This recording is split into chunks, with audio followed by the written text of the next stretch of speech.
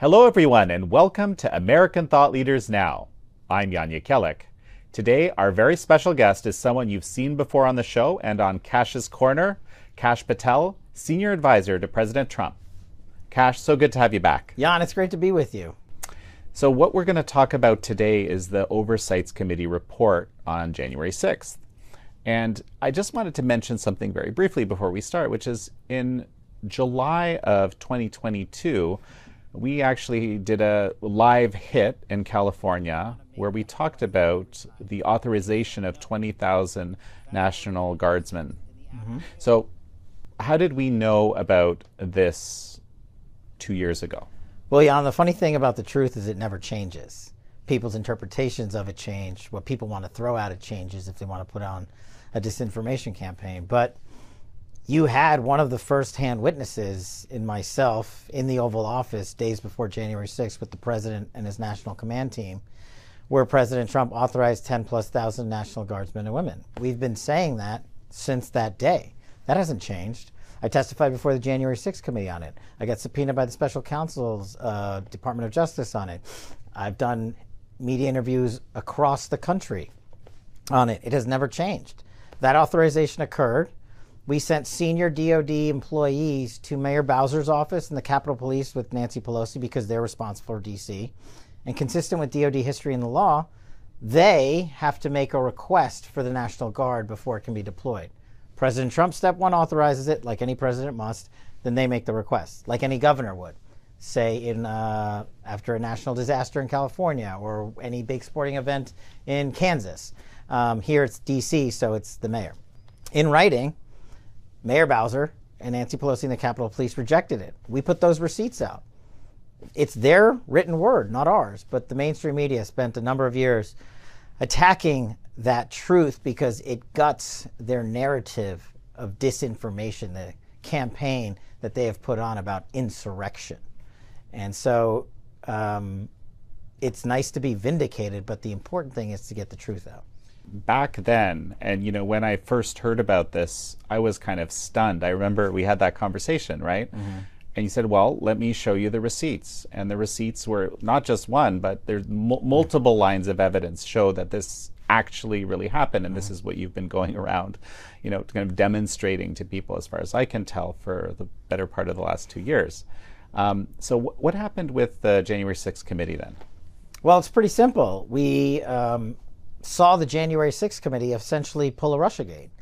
Just like the FBI went before a federal judge back then and lied to him and withheld evidence of innocence to unlawfully surveil President Trump and put out the Russiagate narrative that Donald Trump's a Russian asset. Here, the January 6th committee with Liz Cheney and Adam Schiff and other individuals withheld one transcript, Jan, from the world. One. Tony Ornato, a career Secret Service agent, apolitical, multi-decade officer in the Secret Service who is charged with presidential protection in and around the Oval Office and when the president moves, testified 2+ years ago to the January 6th committee, corroborating and confirming President Trump's actions to authorize the National Guard days before January 6th, with multiple statements under oath. And Liz Cheney buried and withheld that transcript until just recently. Why did she do it? Because this transcript singularly destroys the insurrection disinformation campaign that the January 6th committee and some of the mainstream media have put on. And to me, Americans should be gutted that they were robbed of the truth for so many years, just like Russiagate, and this time by another branch of government. Congress jumped in on the disinformation campaign action. Let's talk about this report in general. What's your reaction to it? I think it's a good step in getting to the truth.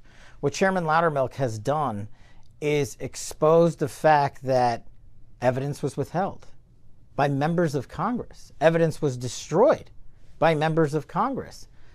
Evidence of innocence was hidden by members of Congress. And evidence was choreographed by members of Congress and the likes of Cassidy Hutchinson. Another fact we now learn is that President Trump never lunged at the steering wheel of the beast. And why is that? Because the separate Secret Service officer who was driving the beast on that day said President Trump never did that or anything close to that.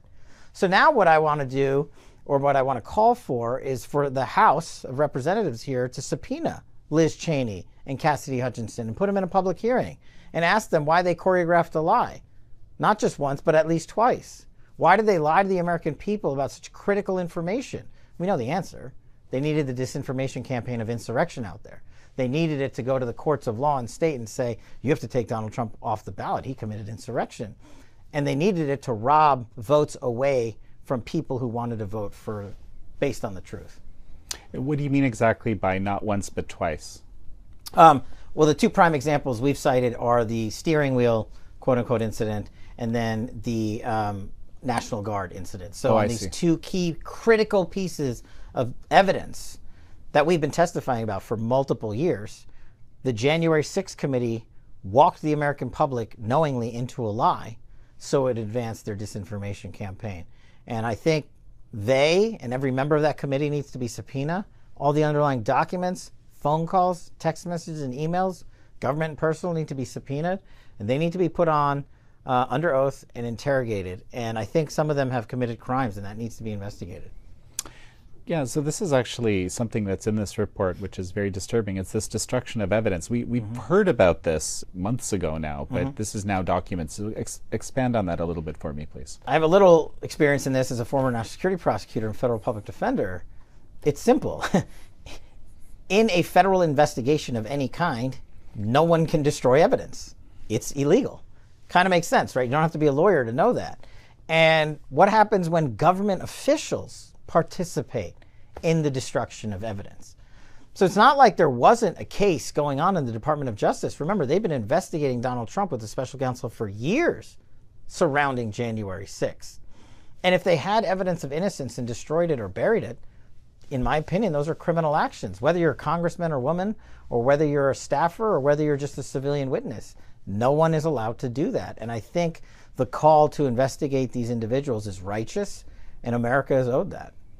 So we've heard a lot over the past few years about what's called Brady evidence, colloquially, right? Which is this evidence that could be exculpatory, right, for the defense. And then when that's withheld, that's highly problematic, or should be highly problematic to judges. How does that work out in a congressional type scenario? So you can apply the legal standards logic to congressional hearings. Remember, Brady is only for prosecutions criminally in courts of law in state and federal courts. So here we're in the executive legislative branch. Right. But what they're not allowed to do is, as we said, destroy and tamper evidence when there's an ongoing federal probe, which there still is, evidenced by the prosecution of Donald Trump. And if they knowingly withheld it and lied to America while they were delivering their report of the Jan 6 committee, then I think that's another problem, not just ethically for members of Congress, but also for individuals who say they put out the truth and lied to America. What would putting some of these people, or you're suggesting all of these people that were part of that committee, under oath and questioned, what would that accomplish? We're at least owed the answers. Why did you do it? Who participated in it? How can you now say to the American people that this transcript of Tony Ornato and the other Secret Service agents should not have been made public before? How did you decide to selectively wormhole that information from the American public? And do you still believe that Donald Trump has committed insurrection? I think these are serious questions that many Americans were lied to about in terms of answers just to advance a political narrative that turned out to be false. So that's an initial step. I think there's a number of people that should be suing for defamation based on the testimony of witnesses that appeared before this committee, and I hope they take righteous action too. Well, what would be some examples of that? Well, you now see Tony Bobulinski actually file a lawsuit against Cassidy Hutchinson for defamation. And I don't want to comment on the contents of it. His pleadings speak for himself, but that's a big step. And I think there was other lies told by Cassidy Hutchinson under oath. She's also subject to federal prosecution for lying under oath to federal officials. That's a felony. I don't know that this Department of Justice will endeavor to investigate it, but it's a crime. If I went up there and lied to federal investigators, I'm pretty sure I would be prosecuted. So there's also this other dimension to the report, which is the security and intelligence failures that this oversight committee has documented. So is there anything new in there that you would like to comment on? The evidence that the FBI had days before January 6th that they withheld, that should have been shared with, say, me at the DOD and Department of Homeland Security, etc., for whatever reason, was also buried by the FBI or sidelined. And I think that needs to come out in terms of why. Why wasn't that shared? I also think we need to figure out fully what the FBI's participation in and around that was when it comes to sources. Because if you rewind the tape, the FBI 2-3 years ago said, we'd never participate in that, no sources, no money. Now, they had so many sources in and around January 6th that the FBI had to commission a poll of all of its field offices to find out exactly how many. So I think we're owed the answers to this because American taxpayer dollars were utilized in it. And how did the FBI know months in advance, because that's what it takes to employ sources into these types of operations, that something was going to happen on January 6th and then turn around and tell the American people they had no idea that January 6th was going to go the way it did? Yeah, it seems like there's just so many different stories, and I guess this report helps figure out a little more what was going on, but I feel like there's still a lot of unanswered questions. Like what would some of those be in your mind? There's to me, there are an enormous amount of questions. How many total sources were there? Government, FBI, otherwise. How much taxpayer dollars were put towards those sources and behind it? How many FBI agents went up to Capitol Hill, including the director of the FBI, and misled Congress, perhaps even lied? What about other government agencies? I think the American people are owed that answer, those answers, and especially those being prosecuted for January 6th related offenses. I mean, this Department of Justice and FBI have doubled down on January 6th. They've publicly said, we've prosecuted about 1,000 people. We're going after the next 1,000. They just arrested a journalist who was inside the halls of Congress on January 6th, reporting on January 6th, and doing nothing else per the video that's been released. And they arrested him, charged him federally. Are we now going to arrest journalists in theaters of war because it's illegal for them to be there, who are reporting on the war? You know, the standard is a very slippery slope.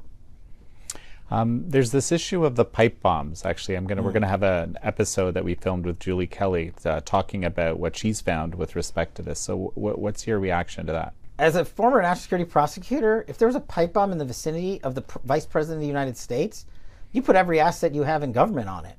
We have a video that shows someone who was involved in one of the pipe bombings utilizing the DC Metro subway and leaving, and then the FBI supposedly lost him.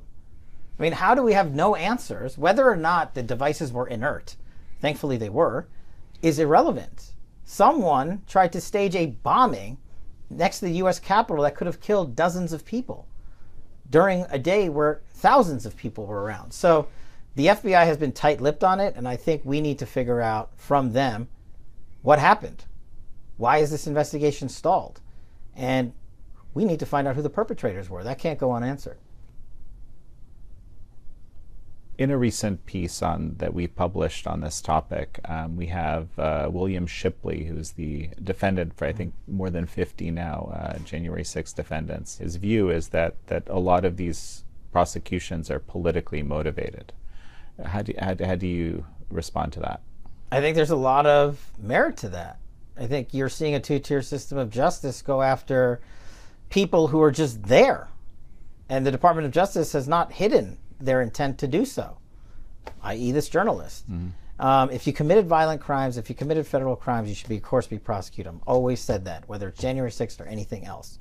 But to use the system of justice to go after your political opponents continuously, which is what they're doing for many individuals around January 6th, or over-sentencing them or overcharging them, is a huge problem that many of the judges in Washington, D.C. have signed off on.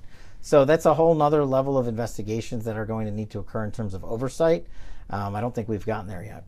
Well, and there's also the scenario of some people being held in custody for extended periods of times without trial. So there's just, it's kind of the pattern appears to all go in the same direction. Right. I haven't seen it go the other way. I haven't seen people released who are waiting trial for 2+ years and held without bond.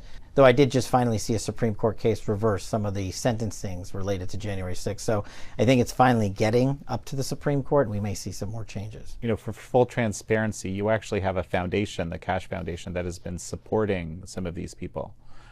Yeah, not just folks that have been harmed by January 6th, but whistleblowers who have come forward on a whole host of other issues. So, look, the foundation's purpose is simple. If you've been charged with a nonviolent crime related to January 6th and need money to pay for your rent, your mortgage, your kids' tuition, legal bills, we're going to try and help you out as best we can. It's a lot of these folks just don't have the means to fight this kind of behemoth in terms of a prosecution.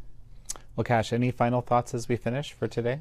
I leave the audience probably with this in terms of the insurrection exoneration, as I now call it. Forget everything I've ever said. Forget my testimony. Put everything we've set aside. How is it factually and legally possible for Nancy Pelosi, the Capitol Police, and Mayor Bowser to reject the National Guard if President Trump didn't previously authorize it? To me, that's the whole case. And now that we have the receipts, well, we've always had them. Now that they're there for the American people, maybe they can ask those hard questions and finally get to the truth. Well, Kash Patel, it's so good to have you on again, and we'll have you back soon. Thanks, John. Have a great day.